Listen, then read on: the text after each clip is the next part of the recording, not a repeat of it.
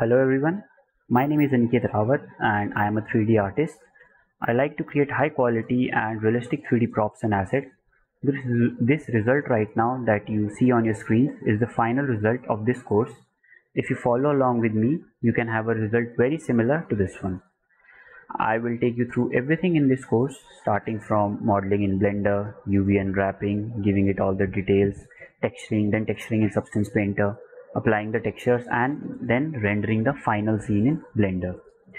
We will go through the complete process of creating this vintage camera from start to finish, and also learn a lot of techniques and things along the way.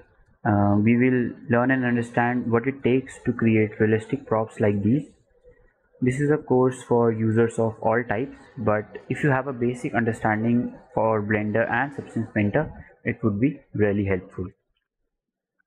So we will start by creating this complete model with details in Blender, and then after UV unwrapping it, we will take this model into Substance Painter, where we will first bake the mesh maps and then texture it completely. We will also add various stuffs like scratches and everything.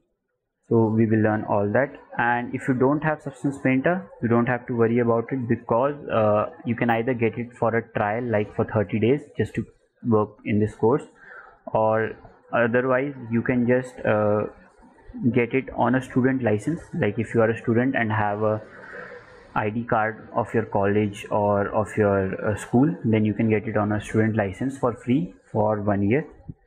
After this, we will take this back to Blender and we will render our final scene in Blender, and then we will save this image out.